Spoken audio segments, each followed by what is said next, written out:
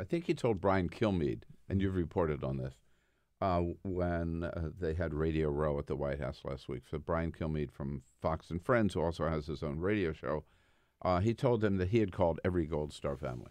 Yeah, he said everyone, and then he said, well, at least I can say virtually everybody I've called. That was on Tuesday morning, right? Yeah. Mm-hmm. And then later that same day, there was an email exchange or exchanges between the White House and the Pentagon, and which I was able to view. And in those exchanges, the White House aides made clear that they knew that what the president said was not entirely accurate, let's say, or at least an overstatement. They knew he had not contacted all of them. In fact, they didn't have the contact information for all of the deceased American military personnel. The email was requesting the names and the notices of death, which is the names of who died, how, where, and the contact information, the next of kin, including telephone numbers. And it was clear from the exchanges that the reason they were asking for this was so that the president could, quote, ASAP. They wanted the information, quote, ASAP, but it was clear that the reason that they wanted it was so that the president could make sure that, in essence, the thing to turn the untrue statement he made on Tuesday into a true statement as soon as possible. So he was going to go back and call all the ones that he had not yet called? That's what it appeared was the idea here, and there has been other news organizations have done some reporting that sort of buttresses this.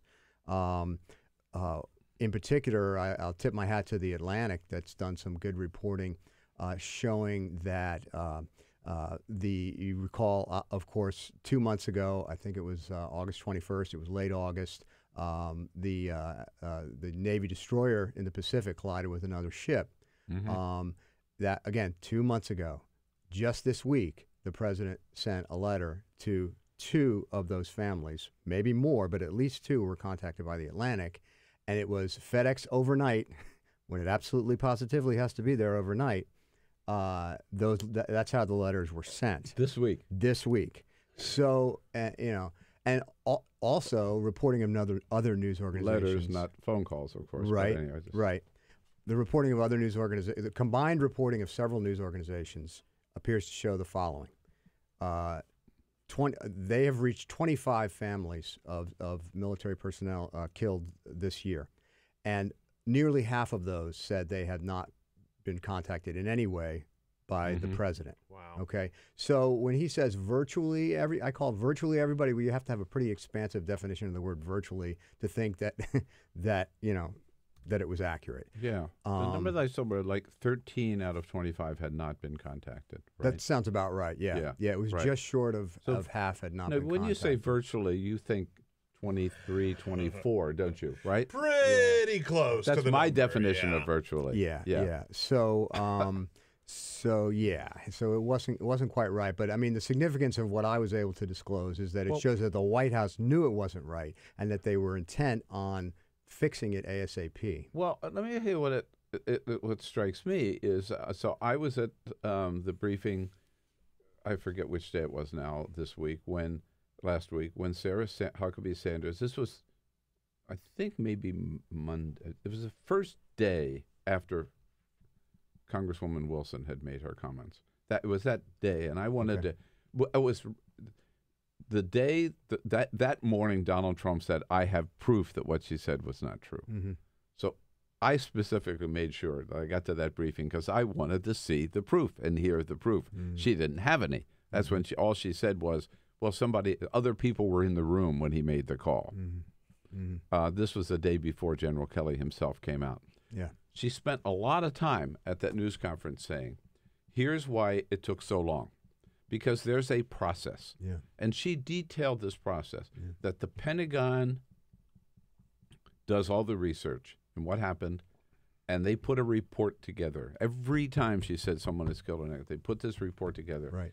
And once that's done, then it comes to the White House. Mm-hmm. And then the White House does its double check of each one, and then that goes to the president for him to respond. Mm-hmm. So if what you say is true, that they didn't know at the White House. That Well, contradicts what she said, that they have a report on everybody who was killed. Well, that's a good point. I guess I would say it's possible that they had all the information in the White House military office, but not in the Oval Office or Somewhere, but- something. yeah. But for whatever reason, the top people in the Oval Office and the National Security Council had to contact the Defense Secretary's office, and that's who the email went to. Was the top executive secretary for James Mattis.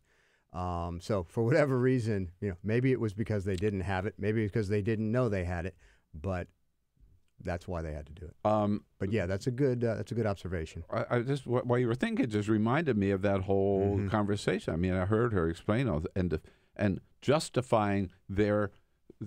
She explained that justifying why it was 12 days before Donald Trump said anything, because she said it takes that long for that process to work. Yeah. So therefore, she said they had just gotten the papers the day before, so that's why he didn't say anything for 12 days. Well, with the news reports today, we knew right away there were 4 soldiers killed in Niger. And to me,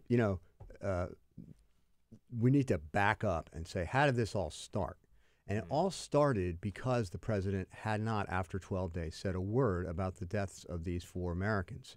And that's why people started asking, why haven't you said anything? And have you contacted the families? Which led to everything else we've been talking about. But the genesis of it was the president's failure to talk about it publicly. Just to say something even about, briefly, or not even say anything. Issue a statement. Say acknowledging their sacrifice. Right.